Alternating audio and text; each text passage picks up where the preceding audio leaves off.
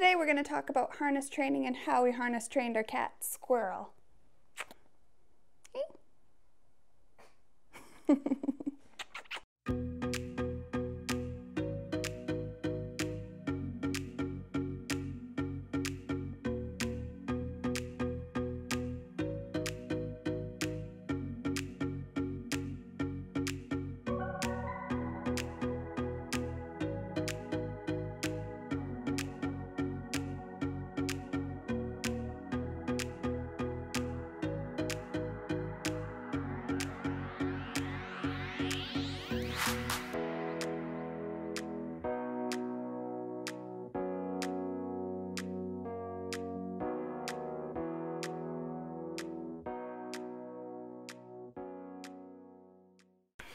Holy crap, there's a lot of cat hair.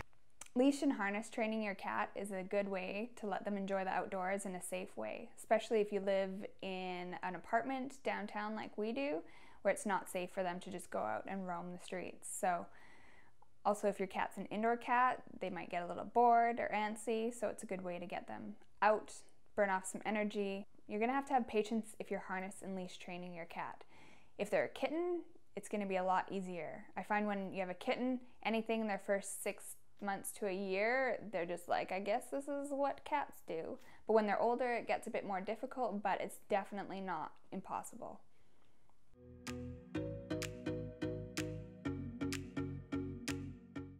A lot of collars are like this, they're breakaway, so if they get caught on something, it's not going to strangle them. But it's not going to keep them secure if they get spooked. So if you're going to take them outside, you're going to want a harness, which is more around their whole body. It's also not going to pull on their neck, it's going to pull on their whole body. They're going to be a lot more secure. It doesn't break away. So if they get spooked, they're going to be fully in this. So you're going to want to get them used to a harness to take them outside.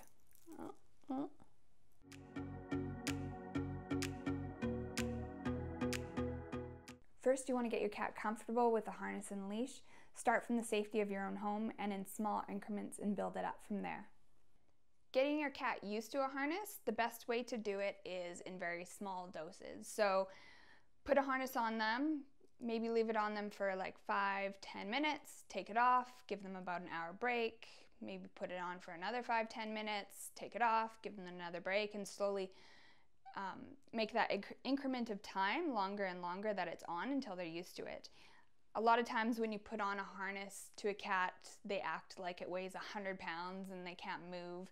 So what you want to do when it's on is distract them so they forget that it's even on. So if they're food motivated, give them treats but make them come to you for it. If they have a favorite toy, then distract them by playing with it, and then soon they won't even realize it's on. They'll move more, they'll get more comfortable with it. So slowly do it that way.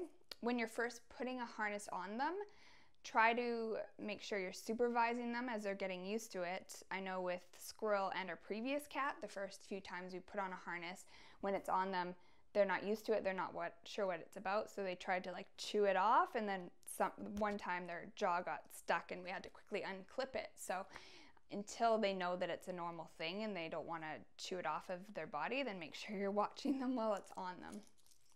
Once they're used to the harness, then get them used to the leash. Clip that on, walk around your house with it. If you live in an apartment building, maybe walk them around the halls.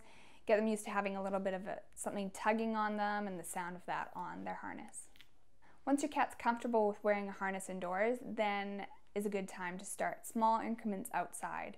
The first place that you take them outside, you're going to want to start somewhere that's calm, somewhere that's quiet, not a lot of distractions. So if you have a quiet backyard or a courtyard or a forest that you can go to, away from traffic, away from runners, bikers, any sort of thing that could spook them and make their first few experiences traumatizing or scary.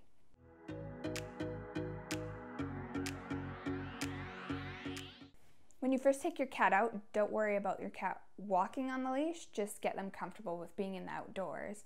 Not all cats are going to walk on a leash like a dog. Some will, some are just going to want to be outdoors. For those who do and want to try to get their cat to walk on a leash, here's our method that we found worked. We started with Squirrel out in the forest. We took her along a path so it was obvious which way that we would walk. We had one of us with her on leash and one of us ahead. The person ahead coaxed her with treats and calling her and smacking on their leg to try and coax her to go to them. When she did, we'd give her a treat, go a bit further, and we'd keep doing that and repeat it until she got used to walking along with us.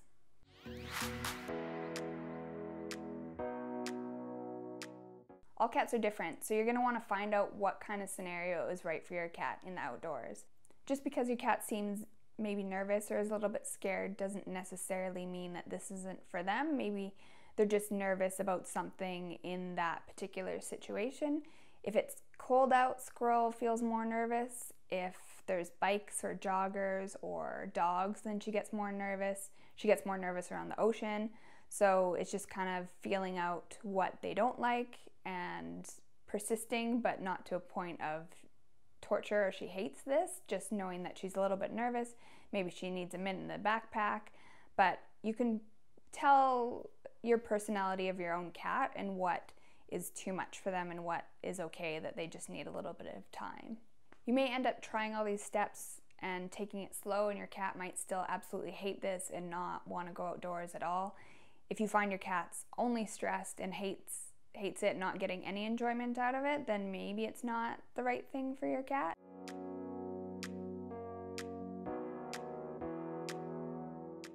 So with Squirrel, we really lucked out with her. She's a very curious cat, and she was okay with being outdoors and being on a harness.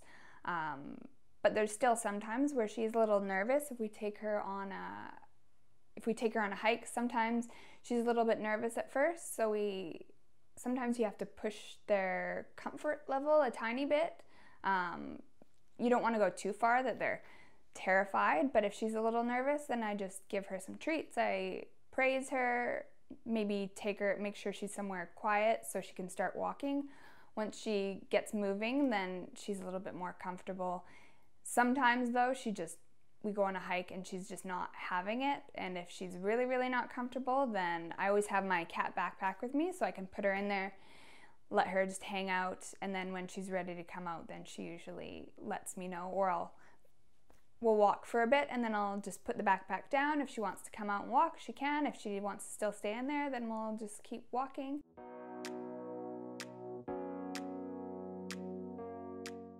Cats can sometimes get spooked and run, so one thing that we noticed is if you have a leash, if she pulls, even if my hand is around here, it can easily pull off of my hand. So a trick that we did is you loop the leash like this, put your hand through, and if she gets spooked and runs, this is just going to tighten on my wrist. Another thing that people also do is clip one of these to your leash, and you can clip that to your backpack or to yourself, and that's another way that if your cat does get spooked, then they're not going to take off. The important part is that you keep at it, persistence, keep going, and they'll get more and more used to it. Our next videos, we're going to go more into depth into certain topics, like what happens when we see a dog on the trail, or if Squirrel has to go to the bathroom while we're hiking. We're also going to talk about different harnesses that we use, or if there's a different topic that you want to know about, then leave a comment and we'll maybe do a video about it.